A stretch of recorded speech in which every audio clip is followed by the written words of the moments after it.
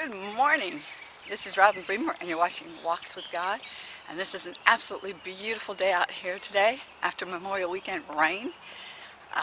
It's perfect temperature. Just beautiful, great time to go for a walk. Well, I'm on my walk and I'm going to turn off the camera, and as God starts talking to me, I'll turn it back on and let you know what it is He wants me to share today. Okay, so today God's wanted me to share with you about words, and He gave me a little revelation which makes me hungry to know more, which I'll share about later. But basically He's sharing with me that words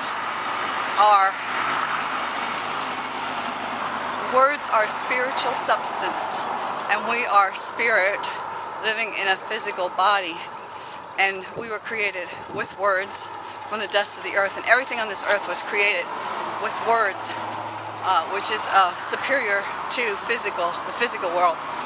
So words are how the kingdom of God is run. Words is how we give orders to the spiritual realm to line up with the Word of God. That's why when you command somebody who's dead, you command life into their body, or you command the spirit of death to go from somebody who's dying.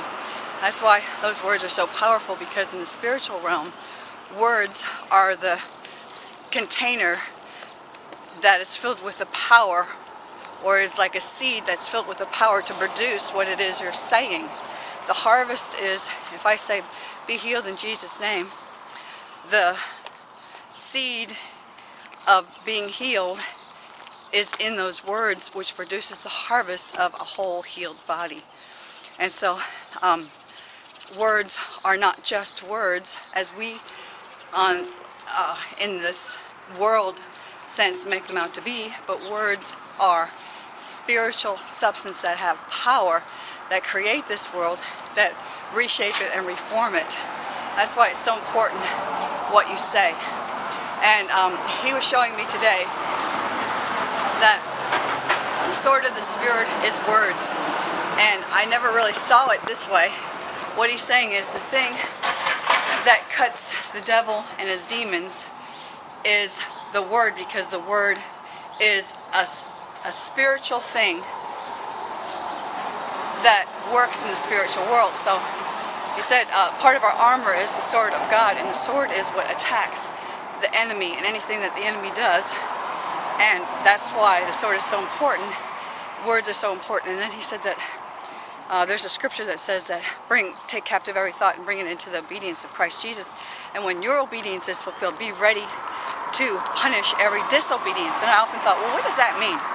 And today God was showing me that that means that you take the sword, that is, you take the Word of God, and you apply it, you speak it to enforce the devil's defeat. By the stripes of Jesus I have been healed. I don't go by what I feel, hear, smell, taste, see.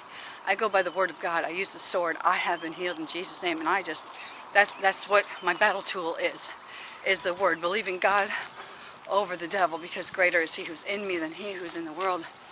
And then there's another scripture that when Jesus comes back, He will be fighting with the sword of His mouth and with the brightness of His coming. And there's a scripture that talks about praise and worship, which is the one I happen to have with me, which is Psalms 149. Awesome Psalms. You need to study that. But it says that, talks about praise and worship, and how it's like a sword, and how important it is.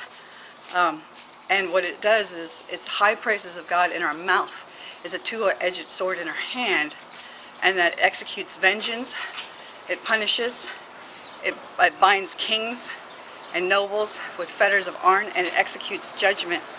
So your words of your mouth should be the same words that Jesus said, because they are full of power and to pull down strongholds. So be careful of your words, be wise of your words, use God's words, not your own words. And my name is Robin Bremer, and you're watching Walks with God.